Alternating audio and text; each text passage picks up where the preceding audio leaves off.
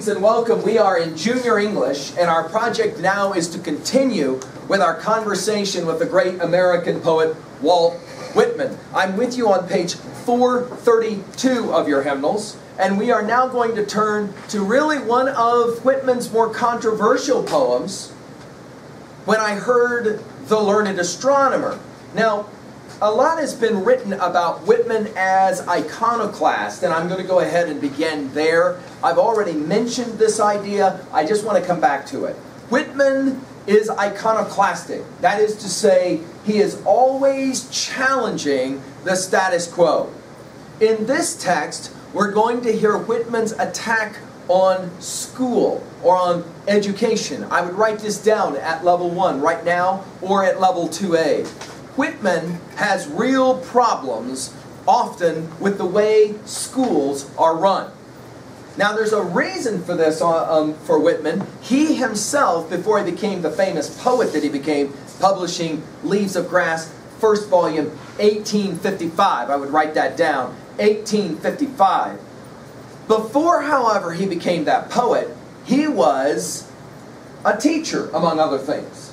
He actually spent some time in the New York School District teaching.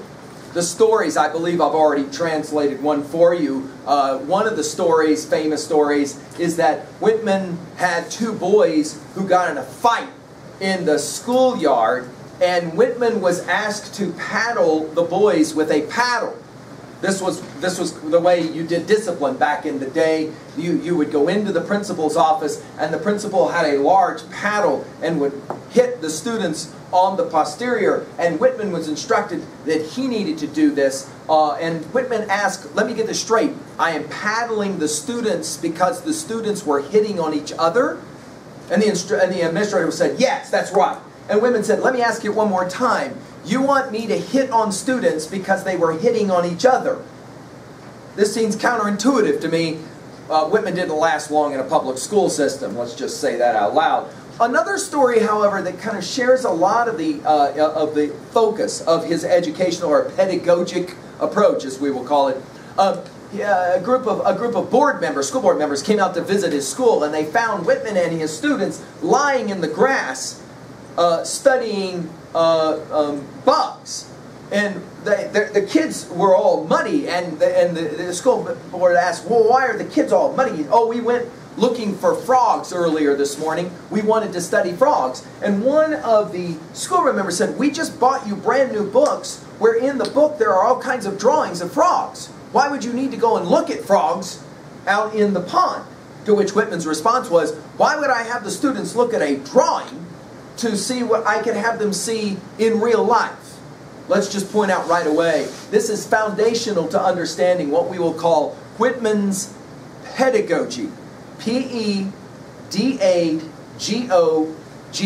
I'll spell it again. You'll want to write it in your notes. Whitman's pedagogy. P-E-D-A-G-O-G-Y.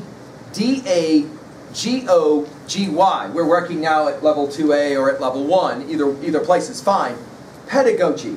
Of or related to how you teach children. Of or relating to how you teach children. The instructional approach.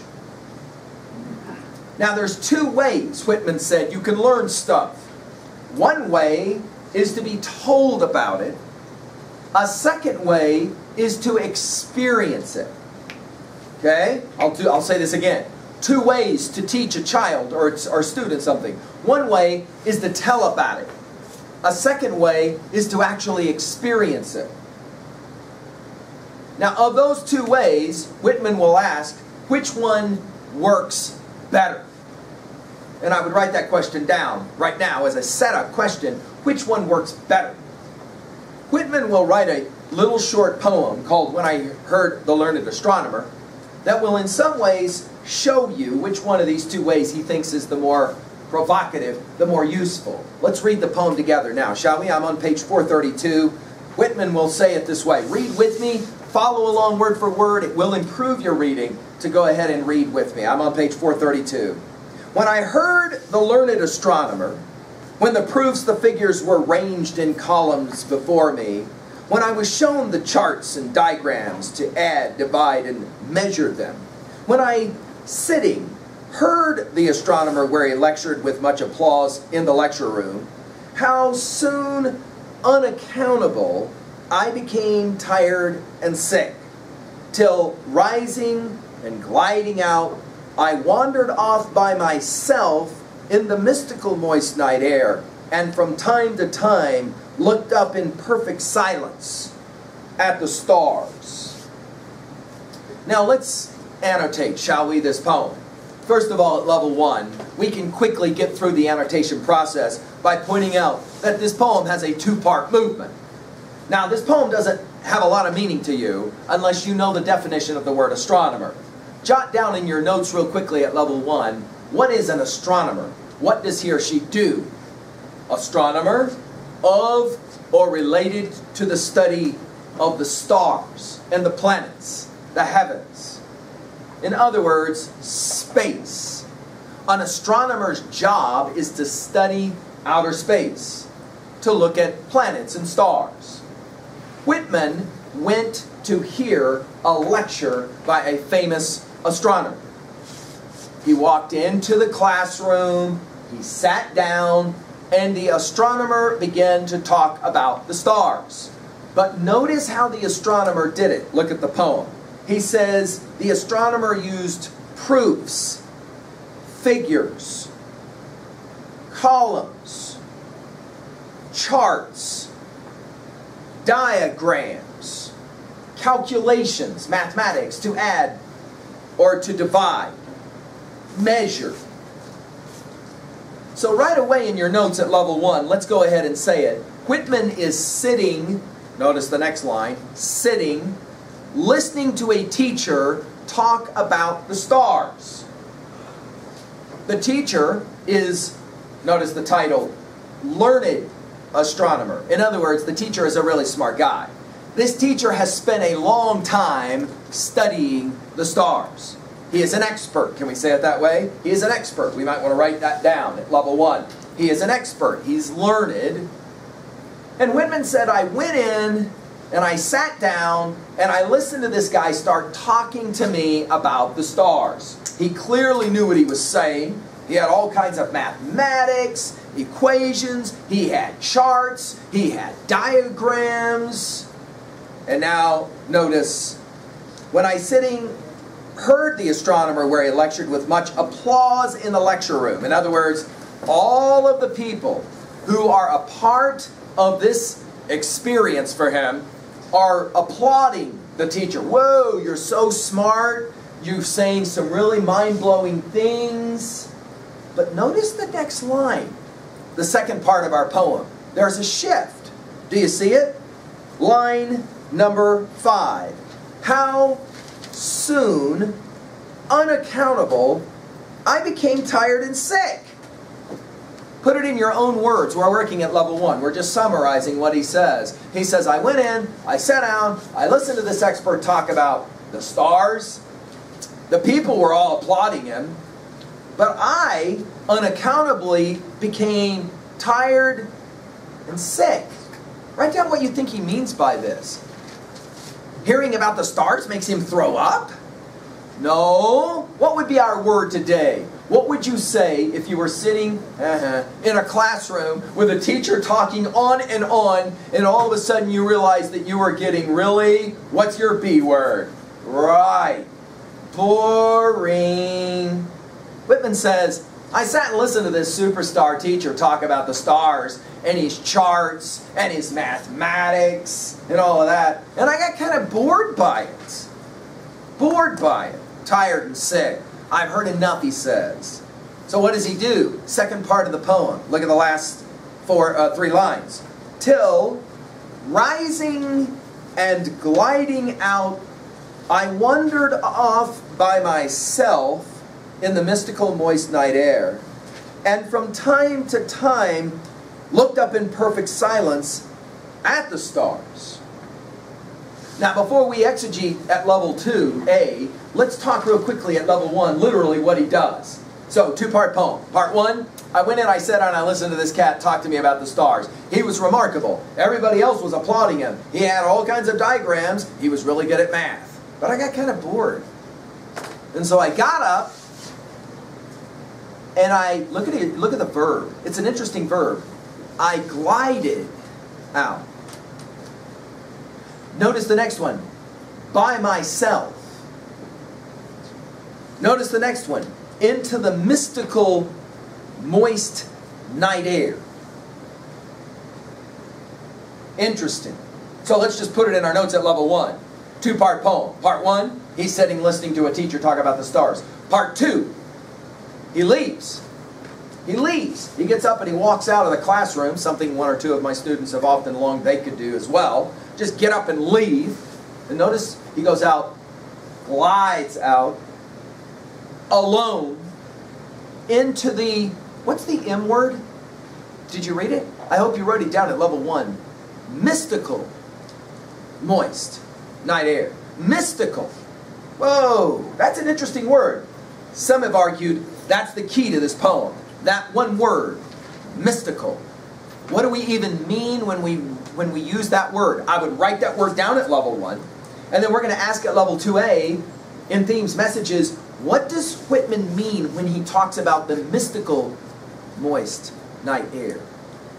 At level 1, it's a simple poem. A guy goes in, listens to a teacher lecture, a really good teacher, lecture about stars. Everybody else likes the lecture. He gets kind of bored. He goes out, part 2 of the poem, and he walks at night alone, looking up at the stars. He actually looks at the stars. He doesn't have somebody tell him about the stars, but rather he looks at the stars. Now that's level 1. Let's go to level 2A now. And again, we set you up by giving you that P word. What was that P word again? I hope you can circle it now. Pedagogy. Do you remember that word? Pedagogy. P-E-D-A-G-O-G-Y. Pedagogy. How to teach kids stuff. Like, for example, how to teach them about the stars. Whitman says there's 2 ways to be taught about the stars. One way is have somebody tell you about the stars. Lecture it to you. Use diagrams and charts and mathematics and all of that. There is, however, a second way. What would you qualify the second way as? If the first way is a lecturing, the second way we're going to call experiential. To experience. Notice a couple of things about that. In the lecture hall, he's sitting. You got to sit so that you can, just like you guys, you're sitting now so that you can hear the information, right? Notice he gets up and he glides outside. Gliding is an interesting verb. It carries all different kinds of meanings. If I were, for example, to call one of you up here and say, would you please glide across the room? You would say, wow, that's interesting. Because I kind of know what the word glide means. A certain kind of movement that we would call almost rhythmic, right? Gliding out into the mystical moist night air, where from time to time he says, I actually looked up and just looked at the stars in silence. Experiential learning says, don't tell me about it, let me experience it for myself. Then I will enjoy the experience because I choose to have the experience. Level 2A, possible messages, themes. If you were to do that mathematics thing where you have greater than or lesser than sign, and on one side of the sign you put lecture, and on the other side of the sign you put experience, which one of the two would Whitman say is the stronger for him? Which one of the two does he say he found the most use for or benefit from? Clearly what? He says, lecturing about the stars for me did nothing more than make me tired and bored. But experiencing the stars, that was magical. Now, let's look at that word magical for a moment at level 2A. Whitman, if you've been following my lectures at all on these different poems by Whitman, Whitman loves to talk about nature. He experiences nature. But he uses the word magical here to describe what? Write down in your notes, what do you think he means when he talks about looking up at the stars and it's magical? Well, one student said it this way. When you're studying about the stars in a book, it's kind of dead. When you go out for a walk in the middle of the night and look at the stars, That's an alive experience, magical, bringing it to real life. Now at level 2B, we should point out really quickly that this is a poem where Whitman says something by saying something. I'll say it again. Whitman's approach here, poetically, he says something by saying something. In other words, this poem is kind of a metaphor, an argument even, for what he's wanting to say good learning is all about. It's not that he's going to argue that lecturing is bad. The people applauding in the hall tells you that some people can learn through lecture style, being told stuff. But there's a second way to learn things that for Whitman seems to make more sense. Ball players always understand what we're talking about. So for example, if you're a ball player, you're asked, I'm going to teach you how to throw a curve. There's two ways to do that. One is to give the ball player handouts. Here, read about the curve ball. Now, there's nothing wrong with that. And a coach will often have to lecture a ball player to say, I need you to go through this process of A to B to C. But let's be real. The only way you're ever going to be able to throw a curveball well is to throw a curveball. You have to have the actual experience. School, for Whitman, is one part lecture, but there's another part that's way more important for him in this poem, and it is to take the walk, to actually look up at the stars. Do you think it's at all possible that people could learn about stuff they never actually experience? How would history class be different for you if instead of reading about Greece, you got on a plane and traveled with your colleagues and spent a month traveling Athens? How would that be a different experience for you? How would it be a different experience to read, for example, about Brazil in your history book, or get on a plane and fly to Rio de Janeiro and stay for a month? Walk the streets, go out into the outer environs, learn the history through experiencing the history. Let's talk real quickly now at level 3A. Obviously, we can try to relate any number of texts to this kind of thing. Let me just ask a couple of questions to help set you up. What is your favorite movie or TV show about teaching and or a teacher? In an earlier lecture, for example, I mentioned that famous Robin Williams film, Dead Poets Society, a movie about a good teacher. Do you have a favorite film or movie about a good teacher that comes to mind? Or, you might say, a bad teacher. What is your favorite film about the stars? Do you have a film that, for example, is set in space? Or do you have a video game that you like to play that is set in space? The stars. Let's ask this question about texts, other texts. What is for you the text that you've experienced that made you want to learn more about a topic?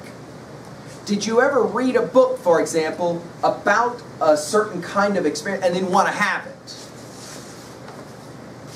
Did you ever see a movie about some place and then want to visit there? In other words, is there a relationship in your history at all between looking or hearing about something and actually experiencing that something? Finally, let's work at level 3B. What is for you your view on Whitman's pedagogy? When you think about your own life and learning, do you find that you learn better when people tell you about it or when you experience it? Whitman would argue the problem with school is that there's too much talking by the person in front and not enough experiencing by the people out there. Do you agree with that view? It's a kind of radical view. In an earlier lecture, I asked this question: how would it have been different this morning if for you school was getting up at 4 in the morning out on a ranch where you worked for 5 hours on your chores, doing all kinds of activities, many of which you've never done before, and so you have to be taught how to do it, and then you break for a few moments to talk, for example, about a Whitman poem, and then go back to more work. Do you feel like you would learn better in an experiential kind of school, where, for example, you have to go through a process of experiencing things? I once pointed out it would be interesting to have a school where you played video games all day. But instead of just playing the video games, you learned how to create the video games. From the very ground level, you'd have to learn the mathematics. You'd have to learn the technologies. In other words, you wouldn't just play the video game, you would learn the video game. Does that make sense? What kind of an experience would that be for you? How would that be different for you? Within our sport academies, we've been trying this idea out for quite some time. Where, for example, whatever sport it is, baseball, soccer, volleyball, whatever, you live at the school, it's a boarding school. When you are not studying in your traditional subjects, you're playing the game. You actually are experiencing the sport itself, and there's kind of a combination of the two. Finally, last question at 3B, what is your view of school and learning? Has your view of school and learning been a positive one or a negative one? Do you think you could change your view of schooling to accommodate? Notice Whitman, he gets up on his own accord. No more sitting for him. He is a person of action, and he says, I learn best when I'm doing, not when I'm sitting. Do you think you could change, maybe in some ways, your attitude about learning in school to accommodate? Whitman says, learning can be magical. Do you think it could be, again, for you, the idea of school and learning? Thank you.